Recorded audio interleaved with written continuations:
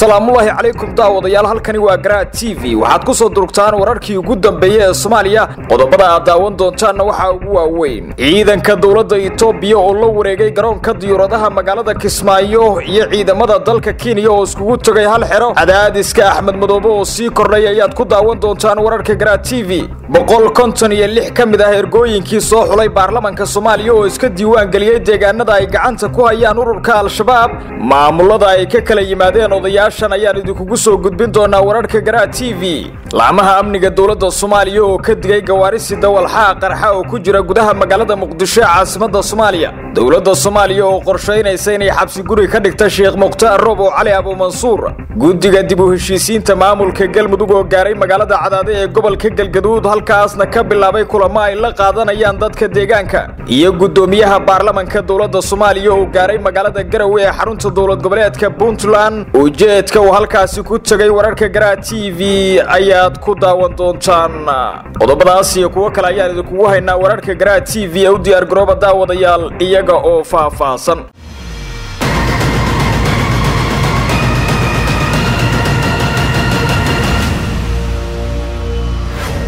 isku soo noqod haboon mar kale daawadayaal xasuusno hadii aad joogtid waqtigii salaada soo guda waajibka ee ku saaran dibna ugu soo laabo daawashada muuqaalkan aansa ku bilaabo Kismayo ciidanka dawladda Itoobiya ee qaybta ka ah howlgalka midowga Afrika ee AMISOM isla markaana fadhigoodu yahay magaalada Kismayo ayaa si buuxda ula wareegay gacan ku haynta garoonka diyaaradaha magaalada Kismayo ee xarunta maamulka Jubbaland ciidanka Kenya oo horay ugu sugnaa garoonka diyaaradaha magaalada Kismayo ayaa hadda dekada weyn ee magaalada Kismayo iyo goobo kale oo hareeraheeda la sheegay in ay isku tageen arintan ayaa u eeg qaabkii lagu xiray Sheekh Muqtaar Roobo Cali Abu Mansuur xilligii ku jiray ololaha doorashada koonfur galbeed Soomaaliya kaasoo ugu dambeyn ay afduubteen ciidanka dawladda Itoobiya isla markaana ay u gacan galiyeen dawladda Soomaaliya waxaana arintani ciidanka dawladda Itoobiya ay kula wareegeen garoonka diyaaradaha magaalada Kismayo ay u muuqataa mid suurto galinaysa in wuhuudda ka imaanaysa magaalada Muqdisho caasimada Soomaaliya isla markaana ka socoto dawladda Soomaaliya ay si toos uga degaan garoonka diyaaradaha magaalada Kismayo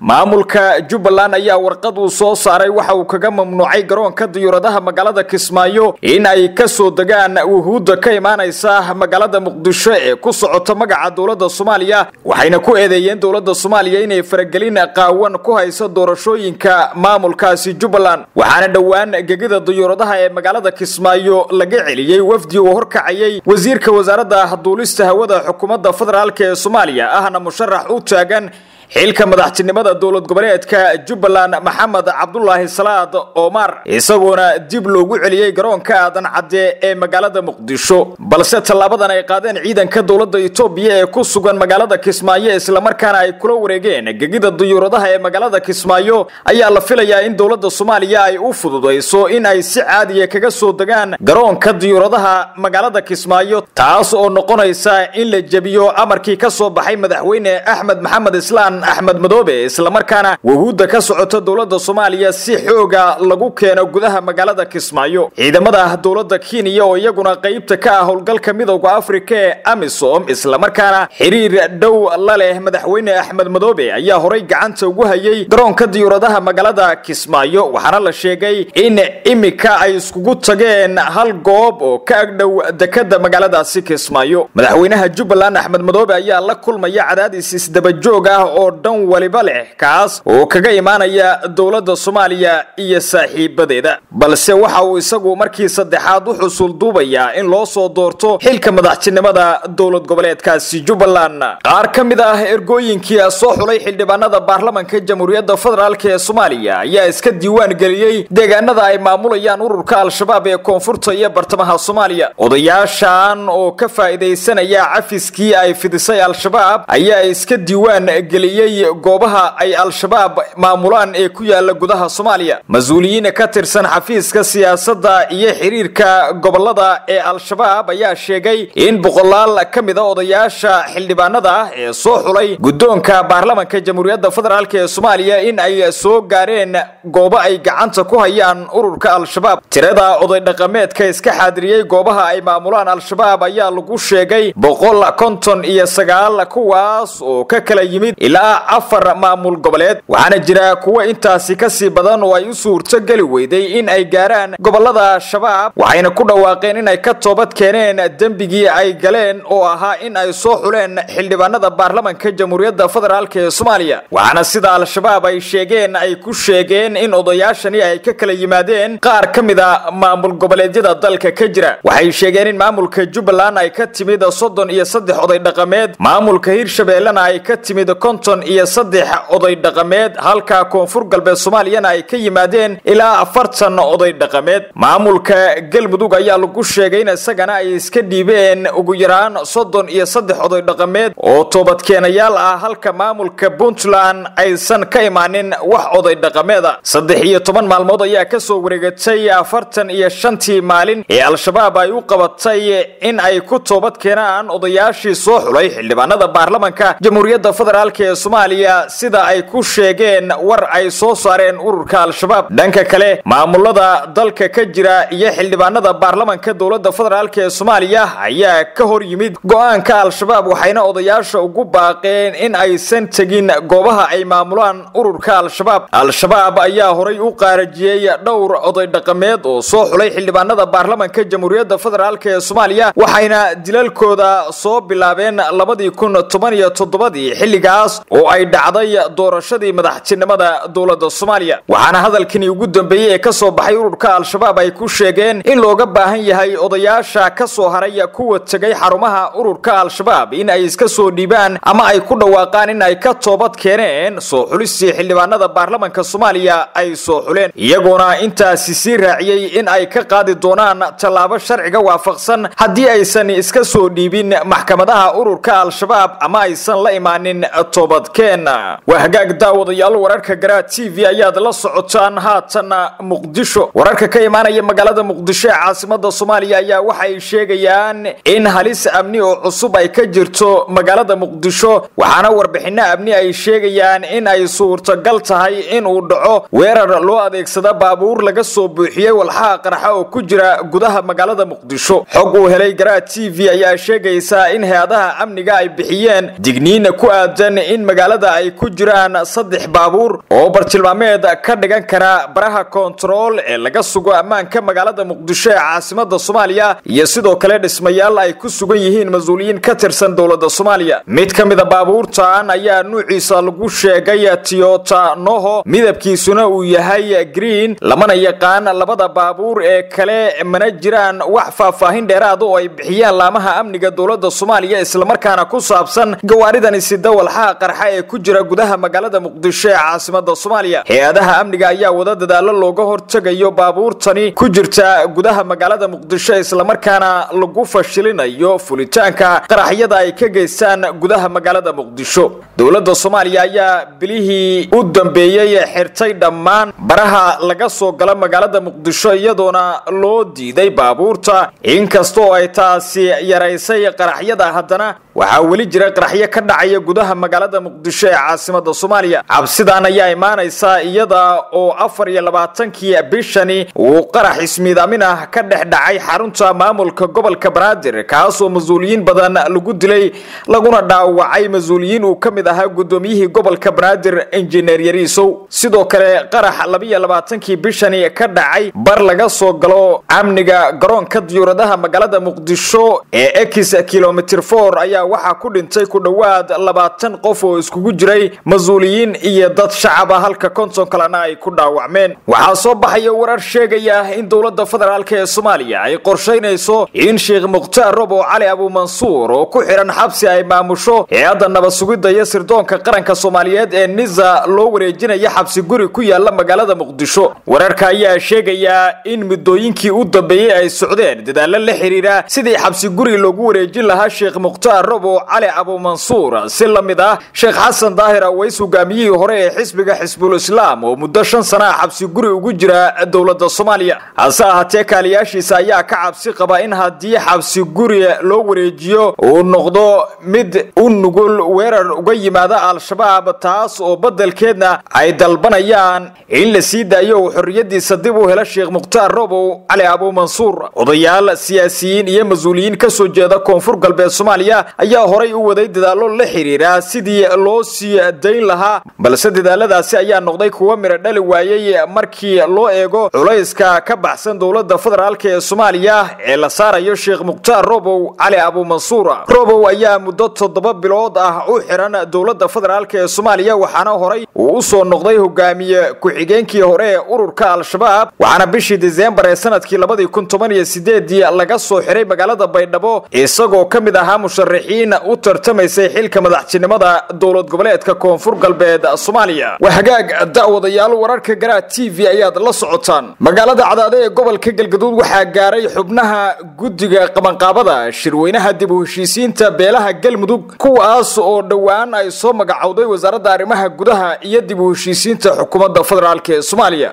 Guddiga ayaa waxaa soo dhaweeyay mas'uuliyiinta maamulka degmada Cadaado iyo qaybaha kala duwan ee bulshada ku dhaqan magaalada Cadaade ee gobolka Galgaduud waxaana la filayaa in ay halkaasi kulamo kula qaataan odayaasha dhaqanka iyo qaybaha kala duwan ee bulshada magaaladaasi. Dhinaca kale waxaa la filayaa inay ka wada hadli doonaan arrimo la xiriira shirka dib u heshiisiinta deegaanada maamulka Galmudug iyo sidii reer Cadaado ay uga qayb gali lahaayeen gogosha dib u heshiisiinta ee taalla caasimadda maamulka Galmudug ee Dhuusamareeb. Warar saacadii la soo dhaafay soo baxayay waxa ay sheegayeen in odayaasha dhaqanka magaalada Cadaado ay ku kala qaybsameen in guddiga dib u heshiisiinta Galmudug lagu soo dhaweeyo magaalada Cadaade ee gobolka Galgaduud iyo in kale. Odayaasha dhaqanka magaalada Cadaade ee gobolka Galgaduud ayaa horay ugu gacan sayray go'aan ka soo baxay ra'iisul wasaaraha Jamhuuriyadda Federaalka ee Soomaaliya Mudane Xasan Cali Kheyre kaas oo ahaa in gogosha dib u heshiisiinta iyo doorashaduba ay taalla magaalada Dhuusamareeb ee caasimadda maamulka Galmudug. Odayaashu waxay ku andacoodeen in ra'iisul wasaare Xasan Cali Kheyre uu uga baxay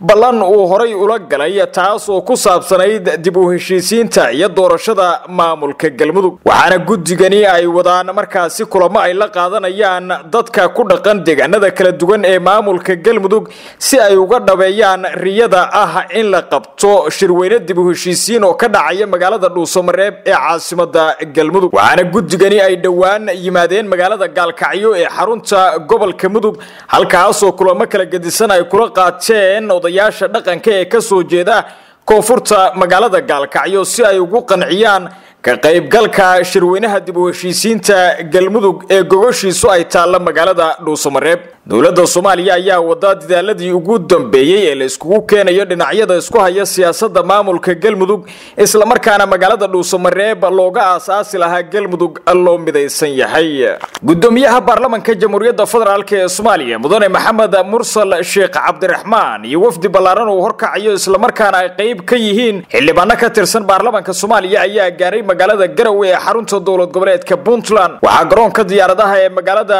Garowe ku soo dhaweeyay gudoomiyaha baarlamaanka dowlad goboleedka Puntland iyo sidoo kale xildhibaano ka tirsan golaha wakiilada ee Puntland. Gudoomiyaha baarlamaanka Jamhuuriyadda Federaalka ee Soomaaliya Mudane Maxamed Mursal Sheekh Cabdiraxmaan ayaa ka hadlay ujeedka socdaalka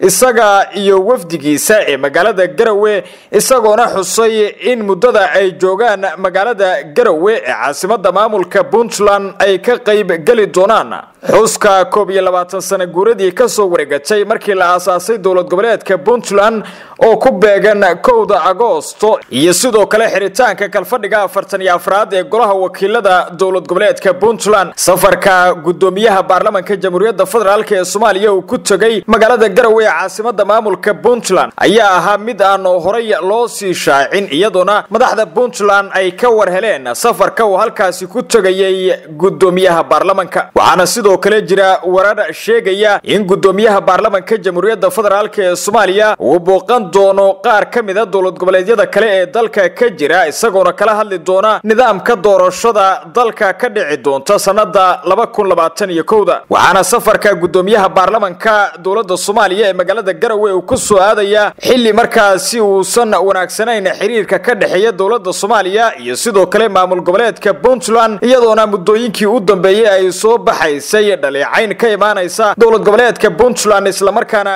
ku wajahan dowladda federaalka ee Soomaaliya waxaana la filayaa in muddo dhowr cisho ah uu halkaasi joogo Maxamed Mursal Sheekh Cabdiraxmaan gudoomiyaha baarlamaanka Soomaaliya isla markaana madaxda Puntland uu kala hadli doono sidii la iskugu soo dhaweyn lahaa hay'adaha dowladda federaalka ee Soomaaliya iyo kuwa dowlad goboleedka Puntland isla markaana loo dhameyn lahaa khilaafka ku kala dhex jira maamulka Puntland iyo dowladda Soomaaliya ra'iisul wasaare ku-xigeenka xukuumadda federaalka ee Soomaaliya mudane Mahdi Maxamed Guuleed ayaa xafiiskiisa ku qaabilay kaaliyaha xogayaha guud ee ururka iskaashiga islaamka ee arrimaha bini'aadanimada dhaqanka iyo arrimaha bulshada kulanka ay yeesheen ra'iisul wasaare ku-xigeenka iyo kaaliyaha xogayaha guud ee ururka iskaashiga islaamka ee arrimaha bini'aadanimada iyo bulshada ayaa looga wada hadlay xaaladda dalka iyo taageerada joogtada ah ee ururka iskaashiga islaamku ay siinayaan dowladda Soomaaliya ra'iisul wasaare ku-xigeenka dalka ayaa danjiraha ka gudoomay warqad uu madaxweynaha dalka mudane Maxamed Cabdullaahi Farmaajo uga siday xogayaha guud ee ururka iskaashiga islaamka Dr. Yuusuf Axmed kaaliyahan ayaana qayb ka ah wafdi heer sare ah oo ka socday ururka iskaashiga islaamka isla markaana ku sugan magaalada Muqdisho ee caasimadda Soomaaliya kuwaas oo kulamo kala gedisan la qaadanaya madaxda ugu sareysa dowladda Soomaaliya kuwaas oo looga wada hadlayo sidii loo sii xoojin lahaa taageerada ururka iskaashiga islaamka uu siinayo dowladda Soomaaliya waxaana sidoo kale ay la kulmeen wasiirka wasaaradda arrimaha dibadda iyo iskaashiga caalamiga ah ee dowladda federaalka ee Soomaaliya Axmed Ciise Cawad kaas oo xafiiskiisa ku qaabilay magaalada Muqdisho kulankani dhex maray wuxuu ka socotay ururka iskaashiga islaamka iyo wasiir Cawad ayaa diiradda lagu saaray iskaashiga iyo isku duubnida wadajirka ah ee dhinacyada siyaasadda bini'aadanimada iyo taageerada dib u heshiisiinta qaran la dagaalanka waxa loogu yeero argagixisada dib u dhiska dalka iyo dadaalka xukuumadda federaalka ee Soomaaliya ay ugu jirto dib u soo kabashada waxaana sidoo kale looga hadlay xaaladihii ugu dambeeyay ee dalalka gobolka iyo dunida inteeda kale waxaana sidoo kale la filayaa in guddigani ka socda ururka iskaashiga islaamka ay maalmaha soo socda sii joogi doonaan magaalada Muqdisho caasimadda Soomaaliya isla markaana ay la kulmi doonaan madaxda ugu sareysa dowladda Soomaaliya sida madaxweyne Maxamed Cabdullaahi Farmaajo iyo mas'uuliyiin kale taliska hay'adda nabad sugidda iyo sirdoonka qaranka Soomaaliyeed ee NISA ayaa u yeeray madaxda afar idaacadood oo ku yaala magaalada Muqdisho ee caasimadda Soomaaliya agaasimayaasha idaacadahan ayaa tagay xarunta ciidamada nabad sugidda Soomaaliya ee Habar Khadiija oo ahayd halkii looga wacay waxaana la sheegay in markii dambe lagu wargeliyay in kulankaasi uu baaqday balse ay u diyaar garoobaan kulanka xiga ee ay ugu imaan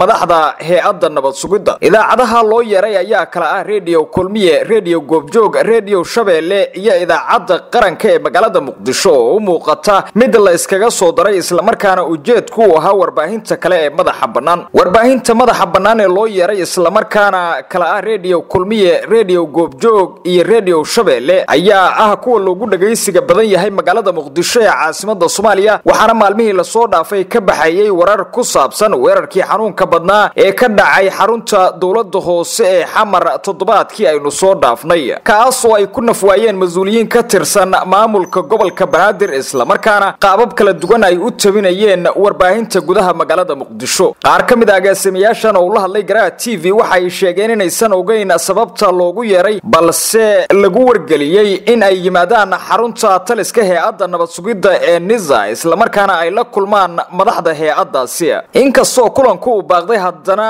looma sheegin xilliga xiga ee ay la kulmayaan waxaana jira walaac ay ka qabaan agaasimayaashani ujeedka loogu yeeray iyo waxyaabaha laga doonayo hay'adda nabad sugidda iyo sirdoonka qaranka Soomaaliyeed ee NISA muddooyinkii ugu dambeeyay kama mid ahayn talisyada dalka ee caburiya warbaahinta mana jirin tabashooyin ka soo baxay warbaahinta iyo qaybaha kala duwan ee bulshada balse warbaahinta ayaa aad uga cabata taliska booliiska dowladda federaalka ee Soomaaliya waxaana arintani ay ku soo aadaysaa kadib qaraxii lagu weeraray xarunta dowladda hoose ee Xamar ee magaalada Muqdisho kaas oo la tuhumayo in ay fududeeyeen mas'uuliyiin ka tirsan maamulka gobolka Banaadir ee halkaasi ka shaqeynayay kadib markii ay la yaab noqotay sida al-shabaab ay ugu suurto gashay inay gudaha ugu galaan xarunta dowladda hoose ee Xamar isla markaana ay qarxiyaan hoolka shirarka ee xaruntaasi warbaahinta magaalada Muqdisho ayaa toddobaadkan waxa ka baxayay warar kala duwan oo ku saabsan qaraxaas iyo sababta ay ugu suurto gashay in al-shabaab ay halkaasi gudaha u galaan lamana oga ilaa haatan